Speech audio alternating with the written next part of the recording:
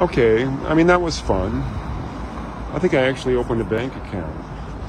And, I mean, one thing I have to say about streaming live on Instagram is that when you do that, the video isn't saved on your local device, I don't think.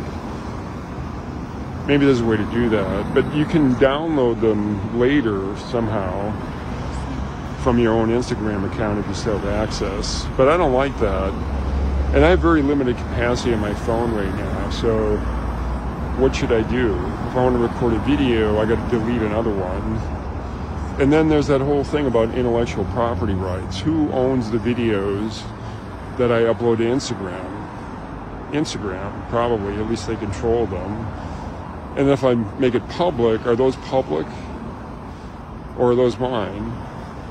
Because I've had this argument before about intellectual property rights in Ukraine, and I visited some lawyers somewhere, Labrinovich and Partners in Lviv maybe, and said, hey, I need your help.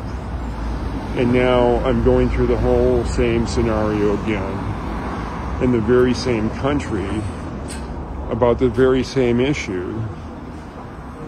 Because I was just shopping for a laptop in Globus, and like an idiot, I streamed it live